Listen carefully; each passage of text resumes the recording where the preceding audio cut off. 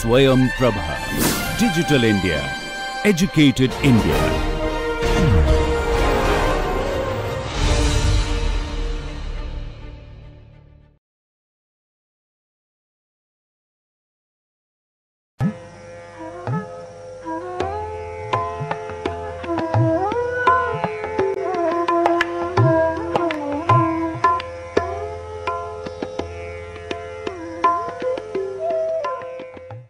So that basically completes the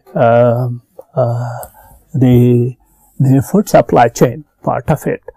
So the point is, the issue then will be that how do you basically deal with the problems. What we did so far is we have had the ecosystem for the food supply chain. And from the ecosystem, we have all the four elements like the supply chain, the resources, the institutions, and the delivery mechanisms we have analyzed, and we have analyzed this using the GRIP framework. And what is the point in all this? If all this leads us to see the fact that Indian supply chain, the food supply chain, is weak. It is inefficient. It needs further improvements, and the improvements can come in several different directions. Have to come from several different directions. They have to come from the government initiatives. They have to come from the resource uses. They have to come from the supply chain as well as the delivery mechanisms. So, what we are going to do now is to address one problem of the food supply chain and show how to design this one. In other words, while we were talking about the problems, how do you solve these problems? So, food supply chain is a vast, this one, from grains to everything. So, what I thought I would do is the food security supply chain design I will consider. What is food security supply chain? The food security supply chain is providing food to people, to poor people, which is nutritious. And this is like not giving grains. The PDS, or the public distribution system, gives you rice, kerosene, sugar, and other kinds of things. They are grains, but they are not nutritious. But here you want to supply them at affordable prices in an accessible manner, and create awareness among them regarding the nutritious food and the issue that their importance of taking nutritious food among all these people and supply it to them. So that's the design. It's an opportunity of eradicating hunger and malnutrition in India. So that's what we're going to talk about in this one. So, well, our agenda is what is food security. We'll define that, and our current effects by various stakeholders, governments, NGOs, hawkers, etc. I mean, because this issue is very important, and there are 2 or 3 billion people in the world, mostly more than 40 to 50% of the population is poor. There are lots of NGOs, international NGOs, foundations, Clinton Foundation, Ford Foundations, and all that, who are interested in providing food security.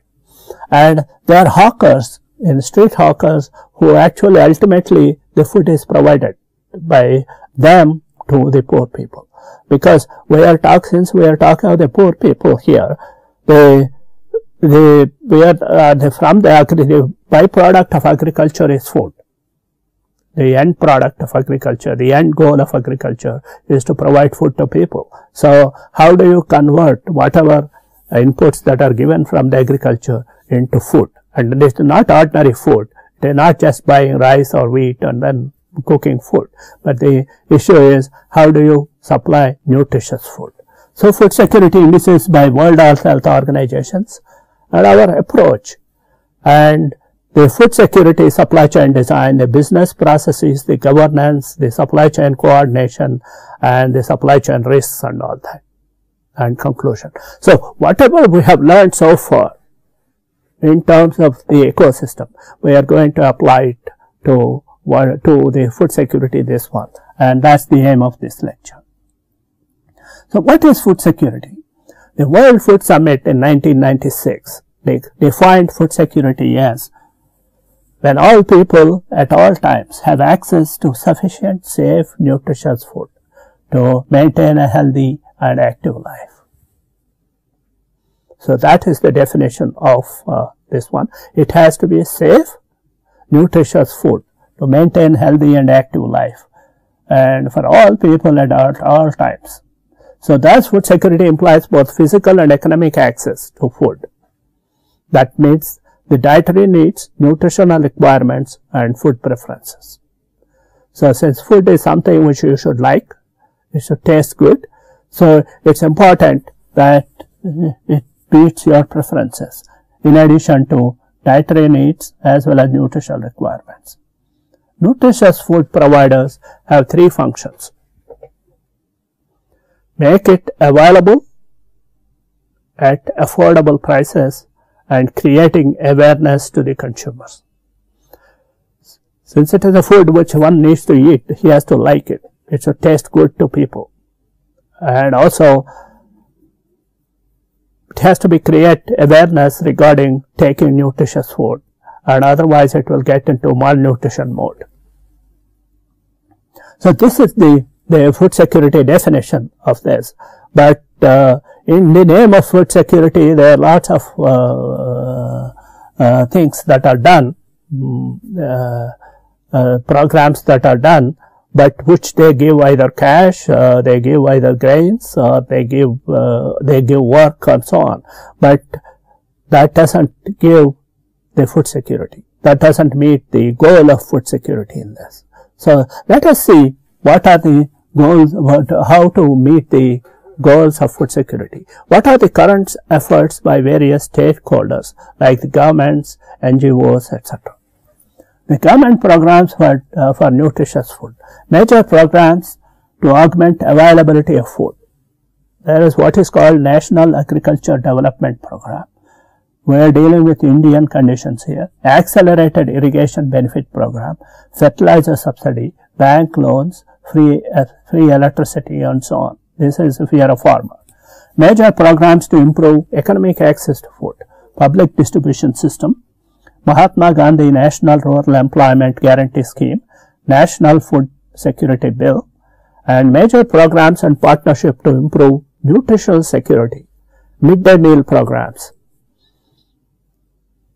Midday meal programs are for the school going children. In the lunch is provided free by either by the government or NGOs. Integrated Child Development Program, Annapurna Scheme, Ministry of Rural Development for senior citizens, the Nutritional Program for adolescent girls, and Emergency Feeding Program in 8 districts in Orissa. So basically this is to show that the government has several programs which they offer for this. And performance of the food security schemes has been far below the mandates. The food security programs have envisioned a too narrow and equate food with security with grain security. They have become classic examples of corruption, diversion, and adulteration. Food adulteration, milk, fruits, and fish with chemicals such as calcium carbide getting deadlier by the day. The cost of implementation of the PDS program is very high. Now, if you want to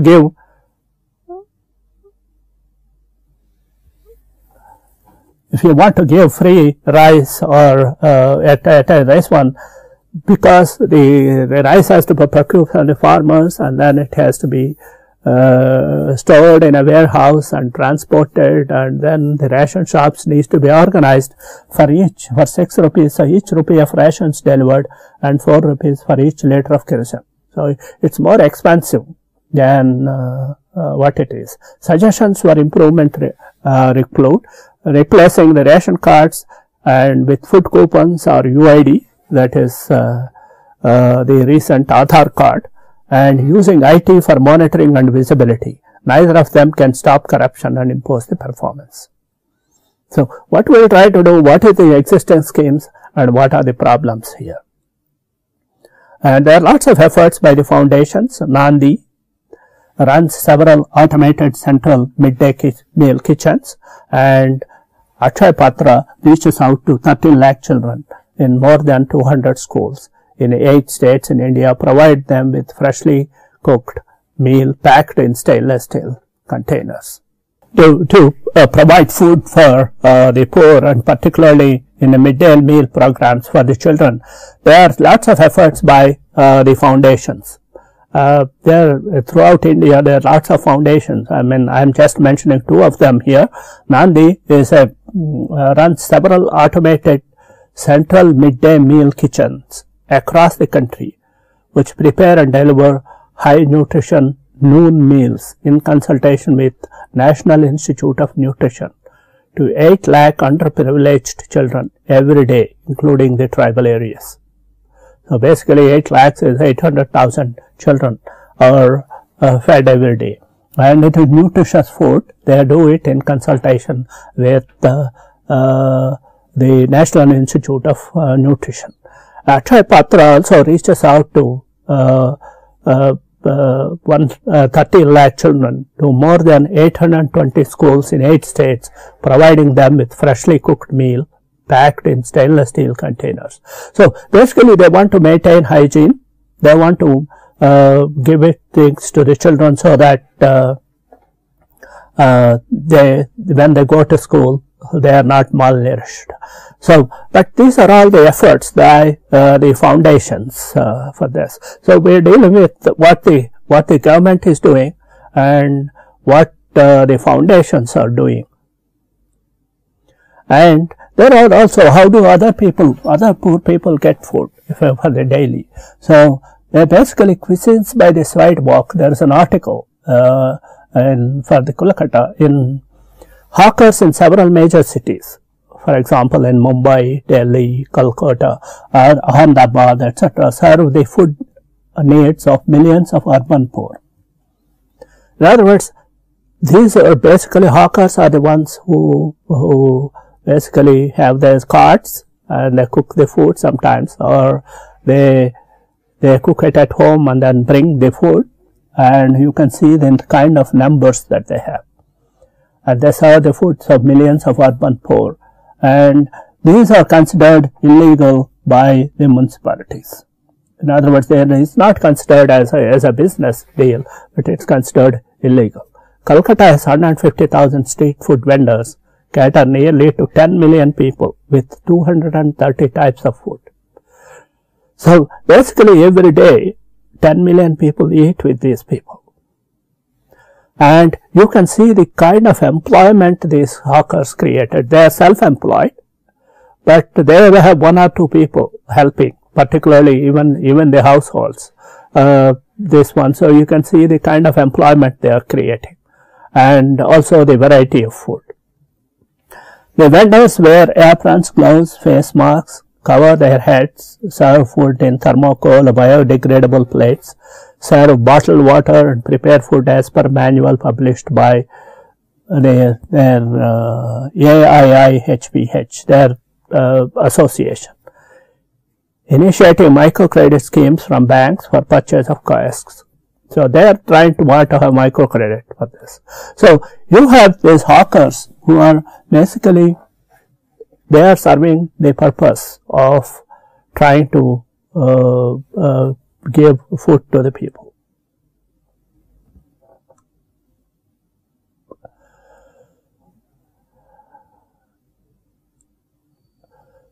So, but in spite of all this, so we have the food, this one, there are government schemes, there are NGOs, and there are hawkers who are giving the food. Of course, you have to pay for it, and there are all kinds of schemes here.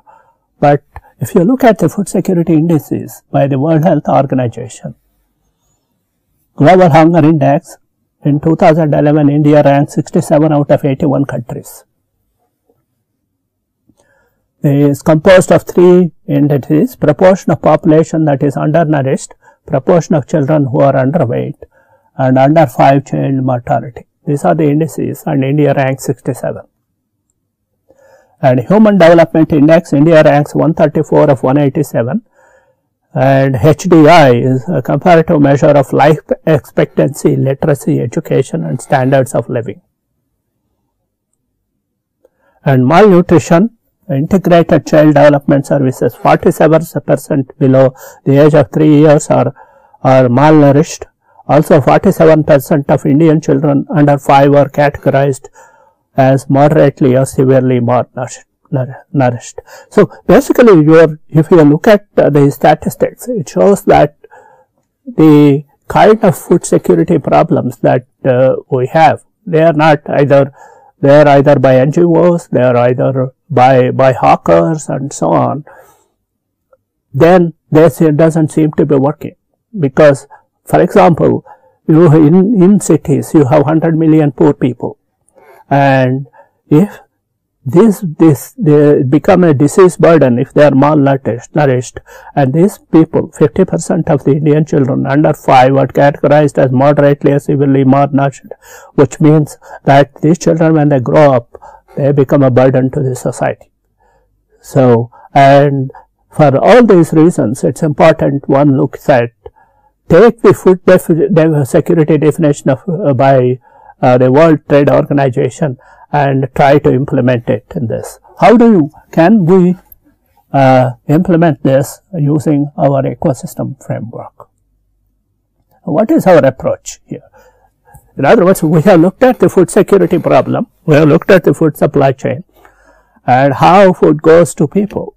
We are not talking of rich people, we are talking of the poor people, and how do you correct whatever is being done? Our diagnosis is, if you look at any food, the food has to have vegetables, it has to have potato, rice, pasta, this kind of things, and also meat, fish and poultry. So basically this is the kind of composition you should have for this. Food security need to be properly defined, and the delivery processes need to be well designed and their execution monitored. So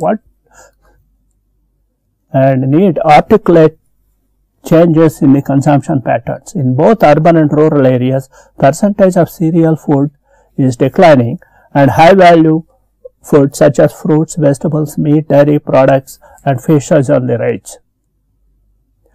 Not treated as a supply chain problem.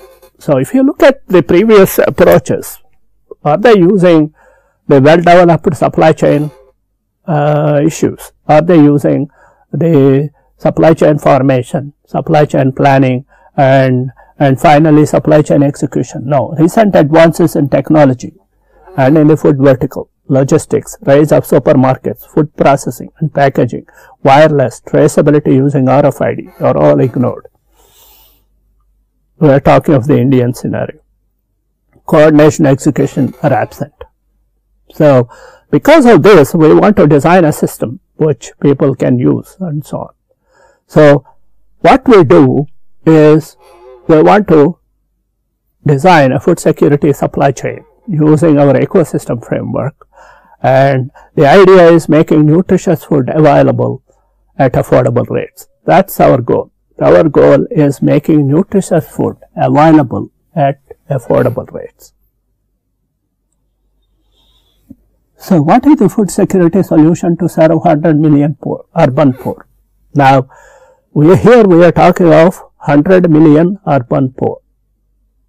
Why urban poor? There 125% of the population is undernourished, and India urban population is about 400 million. So, which means 100 million of them are poor.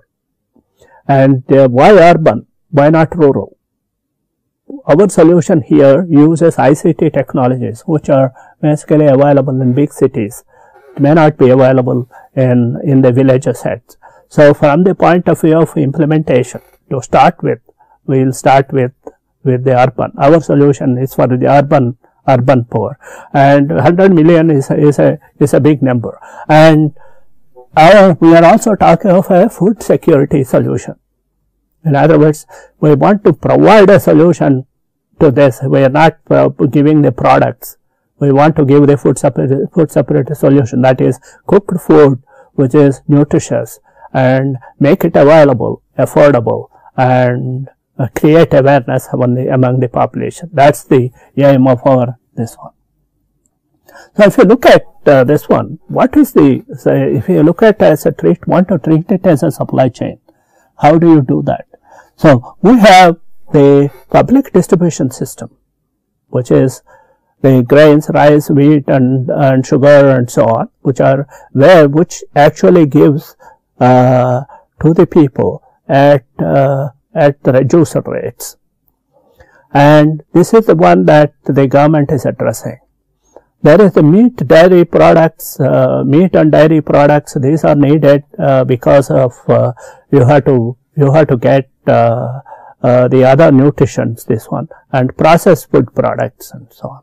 So here, as long as the food is concerned, here the PDS, the public distribution system, it deals with only this. It offers only this. These are all available, but they are expensive for the poor people. So, and here on the other hand, consumption side, we have households and the midday meal programs and the hawkers. The households, they take the PDS and cook at the house. And basically when they cook whatever is given in the rations, and it is not nutritious, but still for the hunger, this one. And what the hawkers do, they basically source it either from PDS or other open markets, and then they cook food and so on. The midday meal programs are sometimes supported by the PDS, like Nandi, Achayapatra, and so on, and they basically have they are basically supported partly by the governments, and they cook the food. They have kitchens, automated kitchens, and huge equipment to create hygiene food, and then they supply through trucks and so on. They supply the food to in the afternoons to the children, and of course they are the consumers. Now here, if you look at what is missing between here and here, if you want to give a food solution, if you basically what Nandi does is to have a distribution center and a kitchen. For example, for Nandi or Achayapatra, they have their own kitchens, and each kitchens are huge. They basically 100,000. They cook for 100,000 people, and they basically supply to the midday meal programs through the vehicles.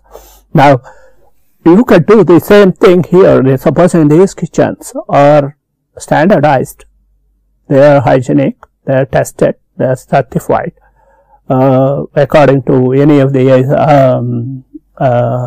ISO certification and so on. These are distribution centers where you store all this in temperature sensitive warehouses.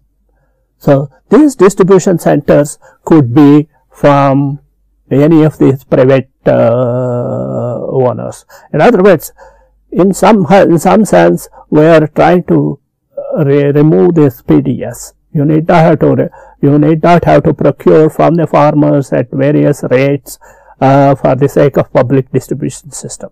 Instead of that, you can replace supply of this to the households by supplying nutritious food through hawkers to the households. That's our aim. So the distribution centers need not have to be government owned. They can be either More, Reliance, or whoever. There are distribution centers available for the food grains, and one can use those things. And the kitchens, there could be several kitchens for a big city. Depending on the population, there could be kitchens of their sizes. And if it is a big city, then these kitchens could be housed in 5-star hotels or some places, depending on where the hawkers and other place this one. So all these people, for example, the hawkers, the midday meal program givers, and the kitchen cooks, and the distribution center people, they need vocational training. Because remember, if you take a particular city which has 100,000 hawkers, if there are 100,000 hawkers, and for that, how many kitchens do you need? How many people, cooks in this kitchen and other people, and if your distribution center and so on. So this creates a huge employment. But for that employment, you need to train them. This is education for employment. So vocational training for employment.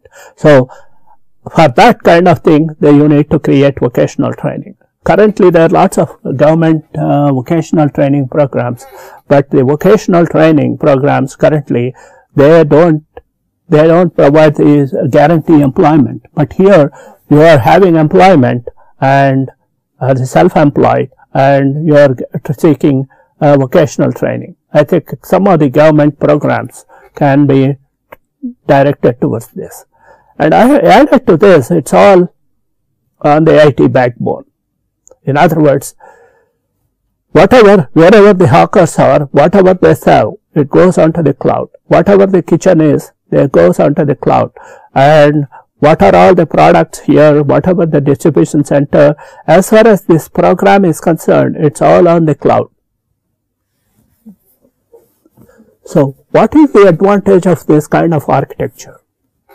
And how are you going to solve the problems that we face today by the food security problem? And what are those problems? Let us discuss those.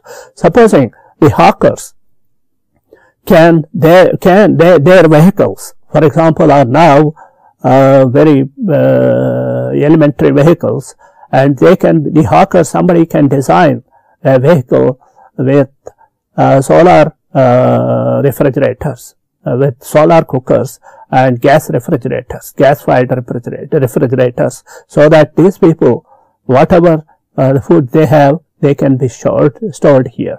And the solar heater, because it's a known program, or because given the Indian conditions, you can have solar heaters here. And the hawkers are well designed, and they are enabled with GPS. So with the GPS, you can track where the hawker is, where the hawker vehicles are. You can basically track where they are. And the kitchens basically can supply, can cook the food that are basically given by the hawkers. In other words, the kitchen staff can do crowdsourcing from the hawkers regarding what is the kind of food that is liked and what is it being sold and so on. So in a matter of 1 week or something, you can know what is the kind of thing that are being sold, and if there are festival seasons, what are the things that people expect and so on, the sweets and so on. The hawkers themselves are currently private owners, and when they sell this, and on the cell phone, they can identify.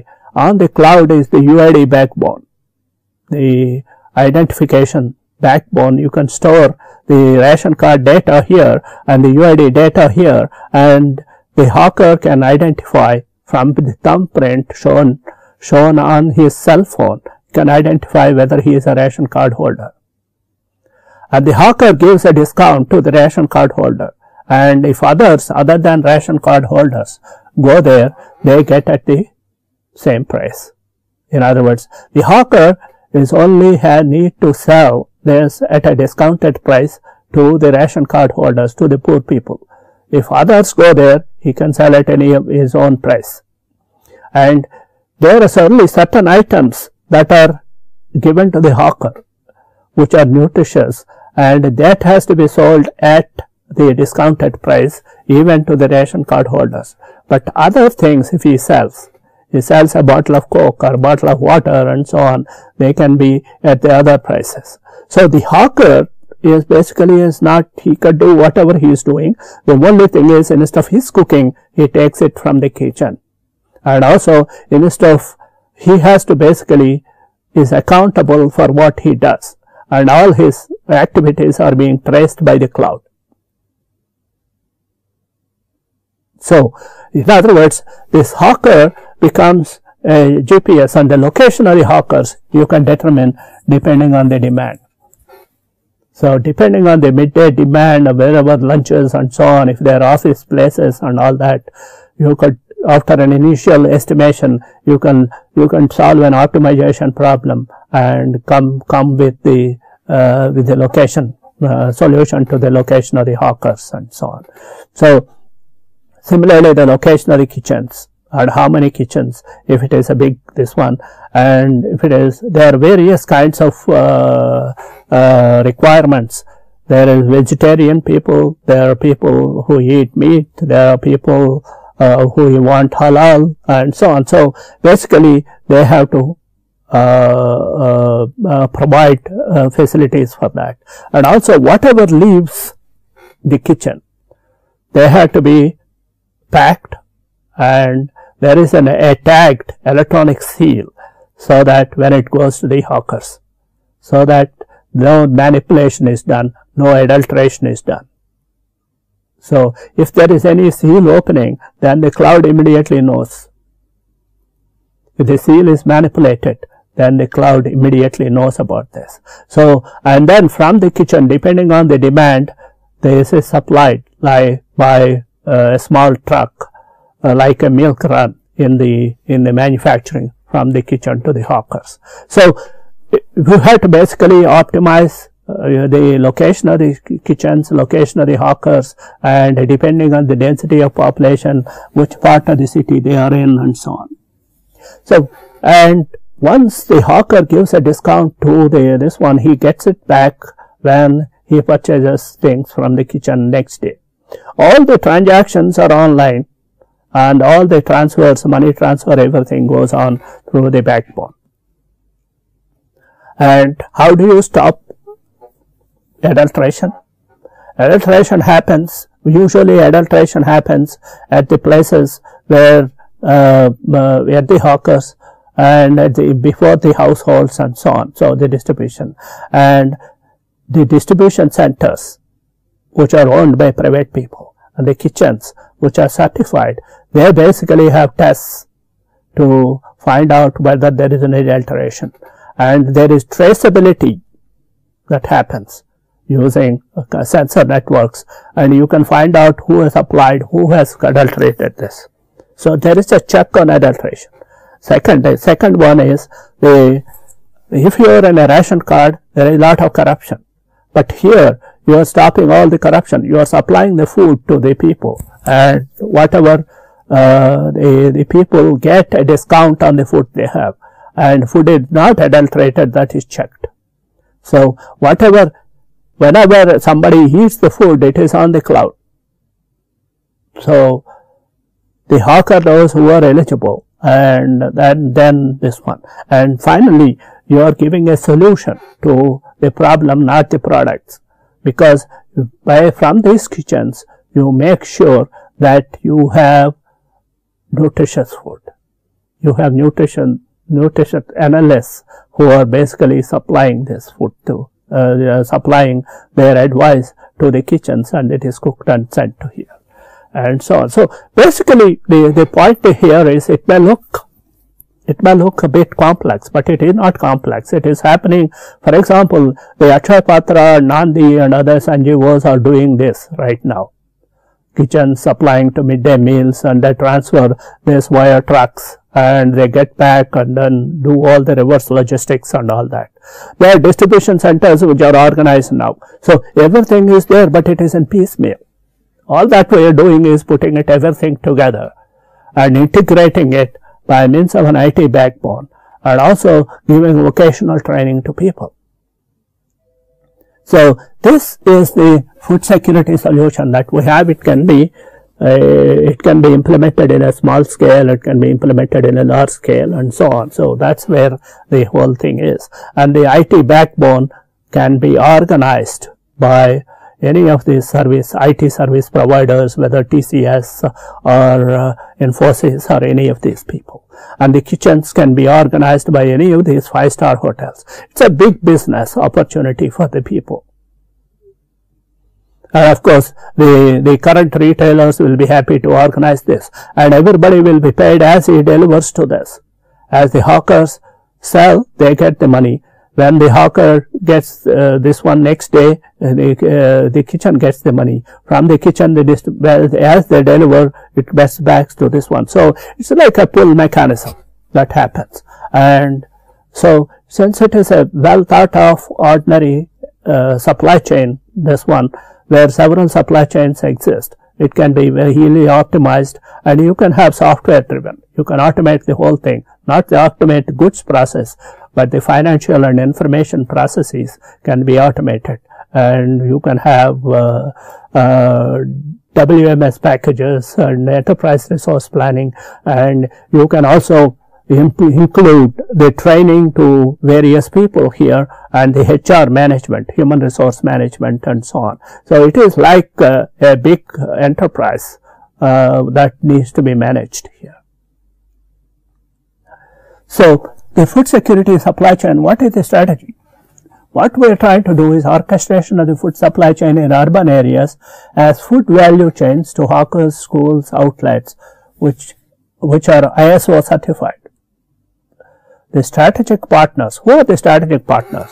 Warehouses and distribution centers, kitchens, hawkers. They are the partners here.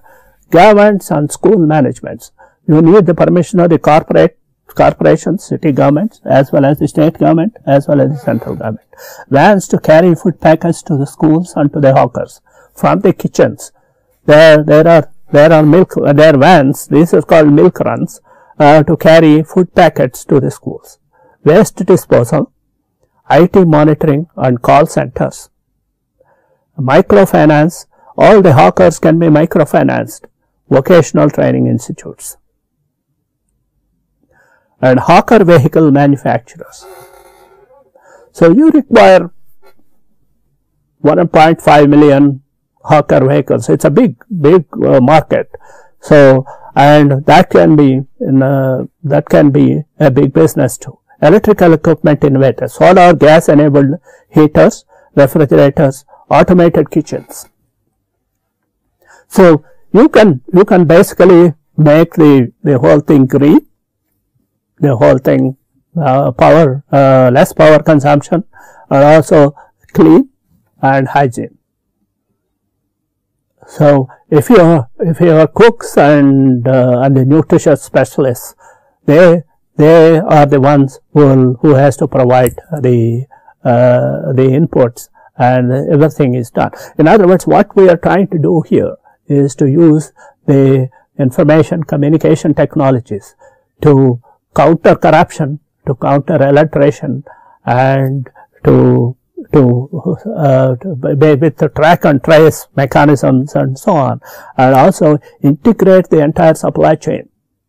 Integrated the entire food supply chain. So what are the business processes? Creating awareness on food, nutrition and health relations. This is one of the problems.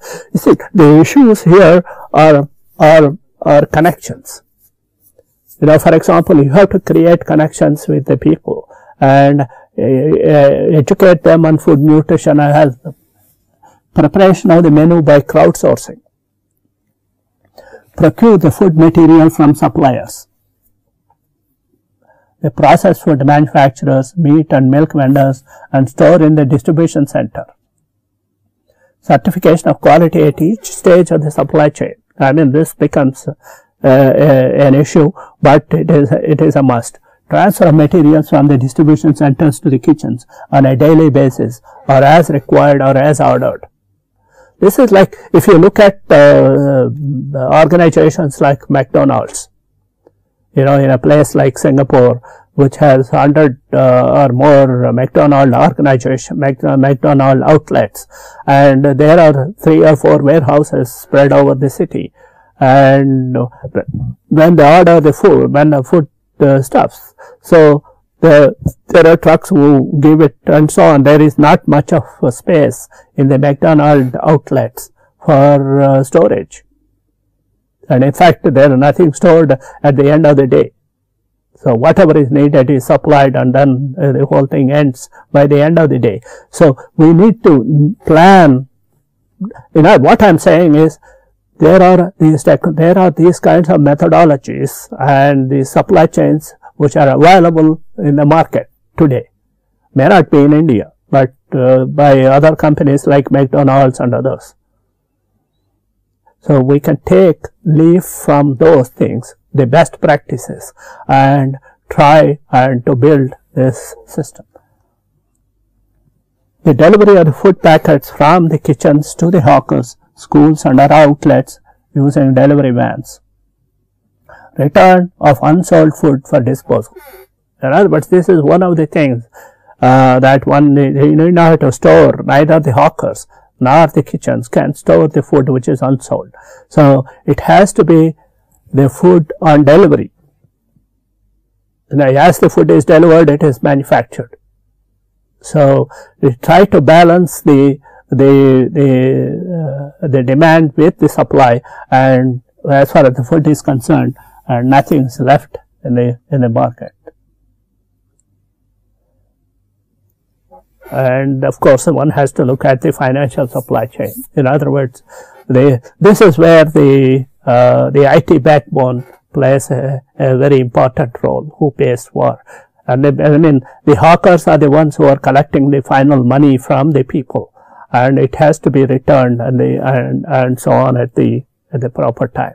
And the hawkers, of course, can get help in terms of their business, and also in by giving them the hawker vehicle with GPS and others, and also microfinance their business.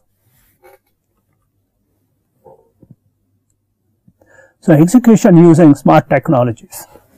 In other words, we are using here the execution using smart technologies. This is a smart business network. Now the business network consists of some 500,000 people, 150,000 hawkers themselves, and the other employees, and there are 10 million people who are eating the food and so on. So their stakeholders, if you look, it crosses, it's mind-boggling, this one.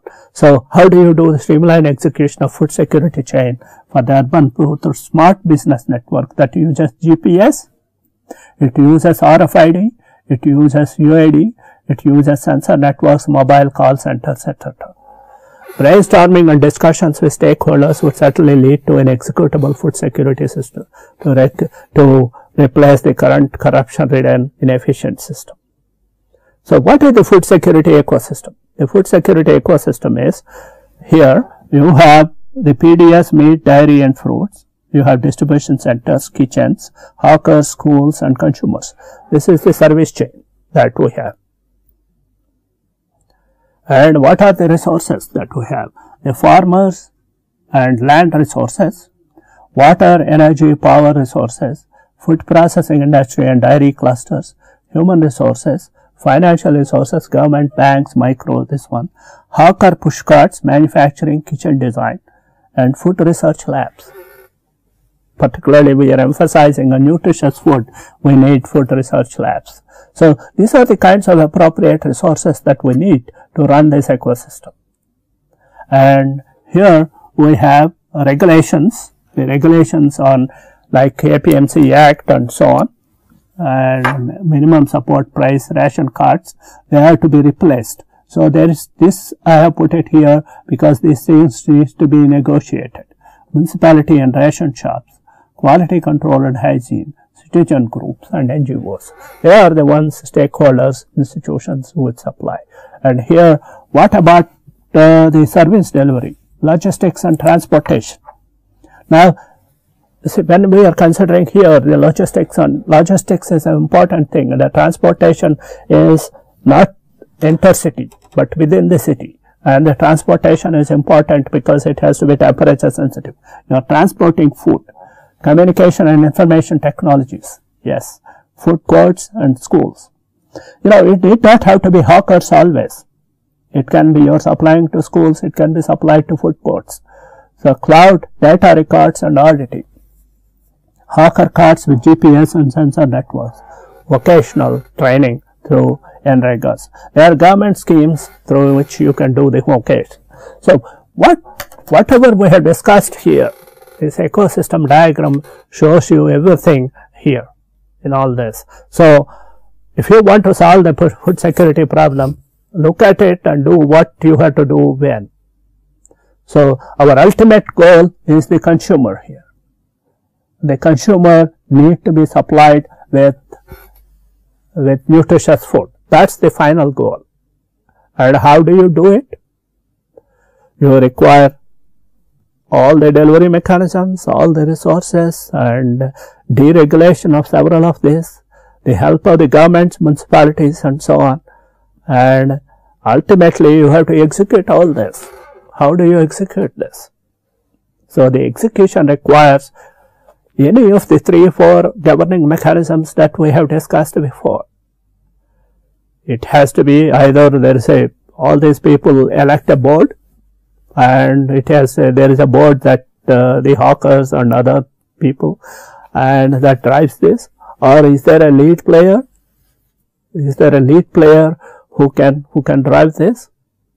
Either any of these big retailers, or any of these big hotels, or the restaurant owners, they can run this, or it can be an orchestrator. So the governance becomes a big issue here. So ecosystem enabled process, changing delivery process to supplying nutritious food. So you have to make a big impact here, changing the delivery process to supplying nutritious food rather than grains. Legalizing current stakeholders such as hawkers and other private food suppliers. Obtaining grain through open markets. Identification using biometric schemes. Crowdsourcing the menu from the customers. Certification and quality at each stage in the chain. Vocational training of all business participants. Microfinance for small business such as hawkers. Designing a cooperative or orchestrated small business network for public-private partners in place of government-supported welfare schemes managed by bureaucrats.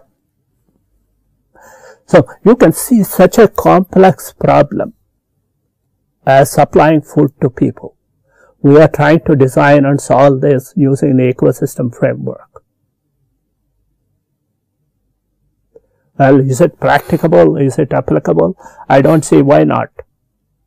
But it is addressing the crucial problems of supplying delivery of nutritious food. Is it nutritious? Yes, it is nutritious because it is done in certified kitchens. So you are trying to solve the problem of this one from food as a grains to food as cooked food or pre-prepared food, and you ensure that it is ensured the pre-cooked food is both fresh as well as nutritious.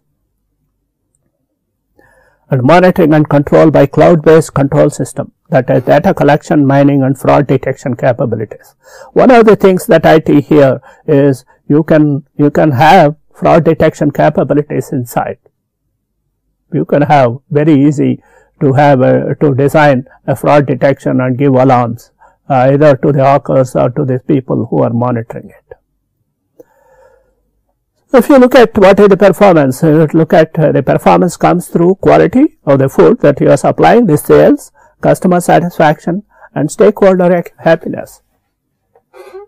That's how the performance has to be judged here. In other words, if people who are not eating, their health improves, they don't go to the doctors and so on. That's the customer satisfaction. Stakeholders, all the hawkers, all the employees, all the kitchens, everybody needs to be happy. And of course, sales is the one, and also the quality of the food. So nutritious food manufacturing and delivery, design of nutritious food for children, pregnant women, and working young population is a well-researched topic. So what I am saying here is nothing you need here. You need to have a discovery. You know everything. It is available even in India. All that you have to do is to bring it to the fore, create the scale, and make it to make things at affordable prices. And manufacturing of processed food as per these norms can be easily done following the practices in other countries. The scale of 600 million customers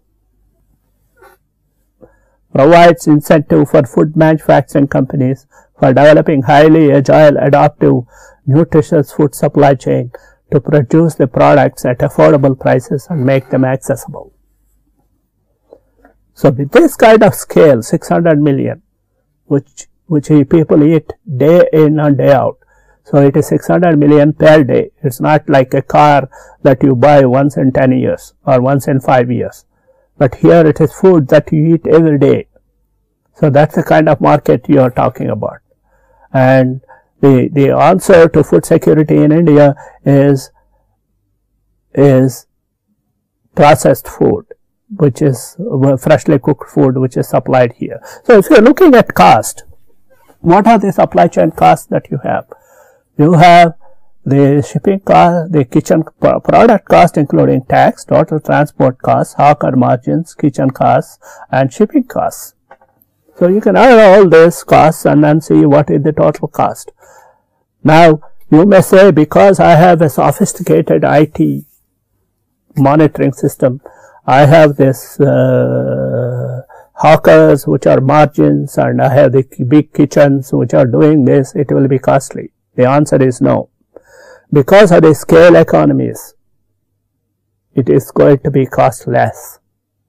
Because you have talking now of streamlined processes, there is no wastage, and there are no, everything is sort of done very efficiently because of the scale, and that gives you the total cost which is less. And what do you talk of the governance? The management challenge of a food security supply chain network is the coordination of activities of sourcing, production, distribution, variety of services like vocational training, transport, etc.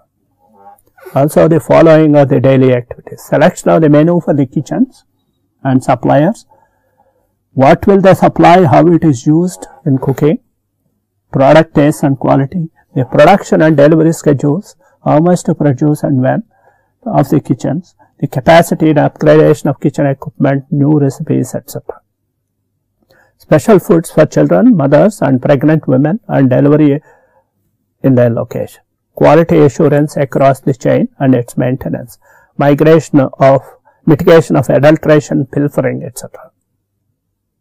So these are all the things, special challenges for a food security supply chain that we have.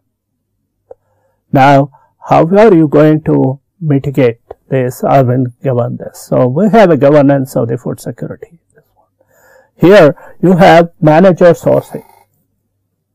The manager sourcing, he does from the meat, dairy and vegetables and fruits and so on. Whatever items that are required, if they have to be, they are fresh, they need to be procured, he does that. If they have to be just transferred from the distribution centers, he does that. And if he has to talk with the government and get under the public distribution system, he has to do this. And then we have the food preparation. There are warehouses, kitchens and food processing.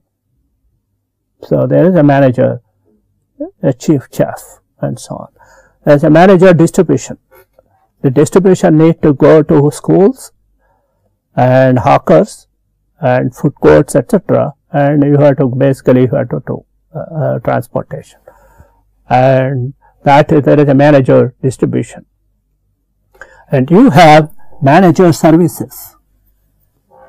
So what are the services? I mean, this is a very important function here. This is waste management, vocational training, hygiene and quality, and other ICT services. There are other services that we actually need to manage this. There is a manager services. So all these people, all these manager, everybody are connected. They are monitoring and execution call center. All these managers, or there is an execution call center. So this call center basically through GPS and others, they connect to the kitchens. There any problem, they connect to the hawkers, they connect to the schools, and they connect to the transportation and so on. So execution is done through this call center. So whatever happens anywhere is all recorded here, and of course there is the data, there are the stakeholders here, and there is an executive director and there is an advisory board, and quality control and business development are all done through this. And advisory board, restaurant chains, industry CEOs, government, city governance, everybody is here. So, in other words, you have here a governance system that works, which involves all the stakeholders. We have the government, we have the city governance, we have all the people. And this is, I mean, you can see this is more corporate than the corporates.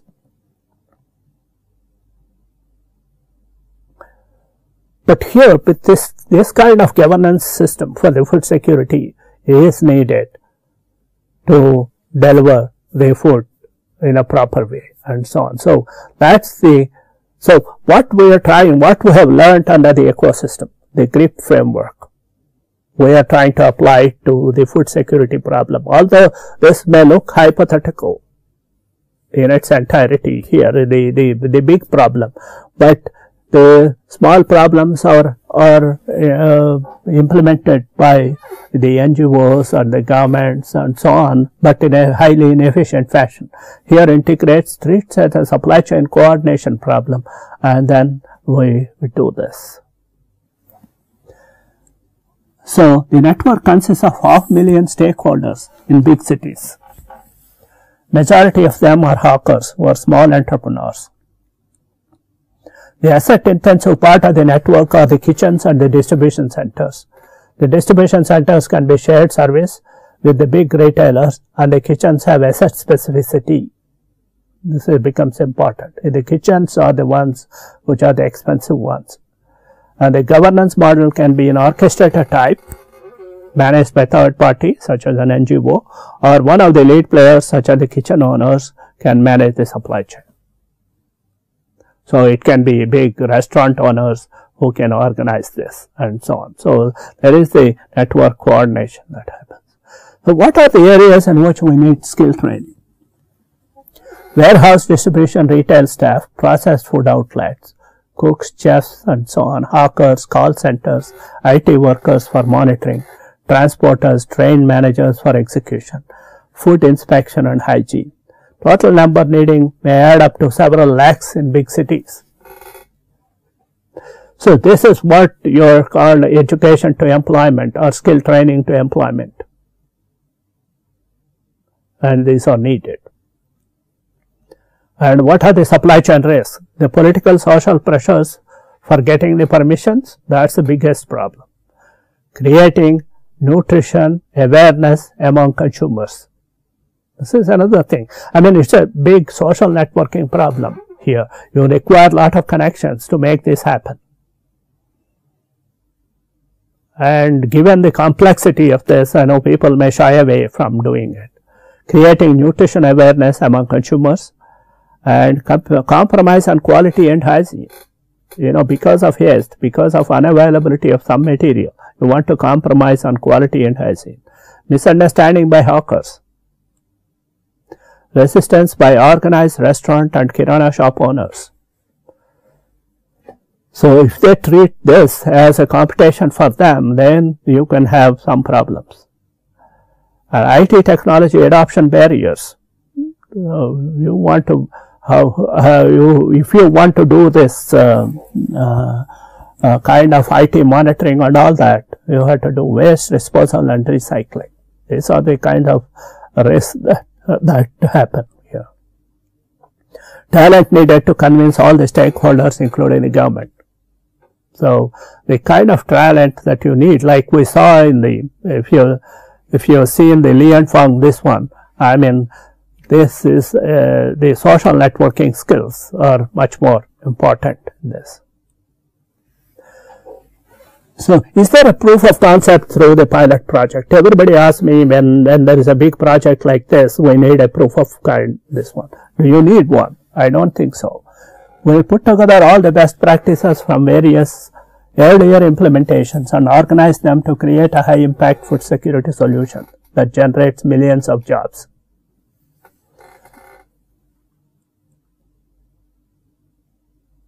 Our concept is already implemented in parts very successfully by NGOs Nandi, Achapatra for the midday meal programs and by more than 1 million hawkers catering food to millions of people in various cities.